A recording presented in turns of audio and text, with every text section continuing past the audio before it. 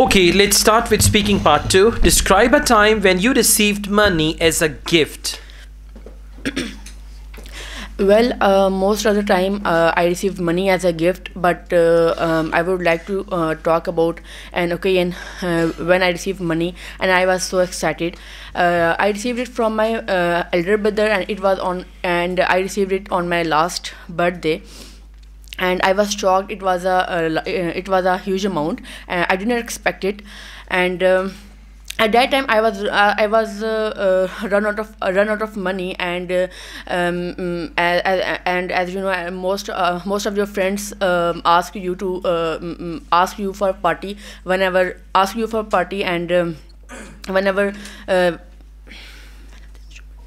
on your birthday's occasion. So at that time I was run out of money, and fortunately I got a huge amount, and then I gave a party to my friends, and we enjoyed a lot.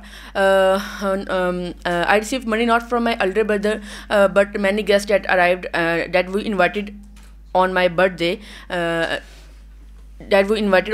So I feel very excited and joyful.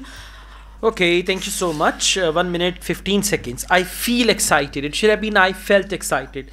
Then you said didn't expected. After did, we use first form. Yes, sir. Then you said I was run out of money.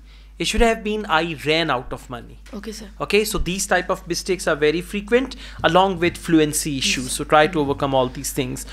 Now we have speaking part 3. In your country, do parents give children pocket money? Yes, of course. Parents give their children pocket money. It depends upon the daily, weekly, or monthly basis. But because parents think that children have their own choices to spend money on different things. So yes, in my country, parents give money to their children. Okay, thank you so much. So try to practice all these things and improve or brush up your basic English, Yes. especially helping verb is, am, are, was, were, and then tenses. Yes. So you'll be fine then, Okay. right? Thank you.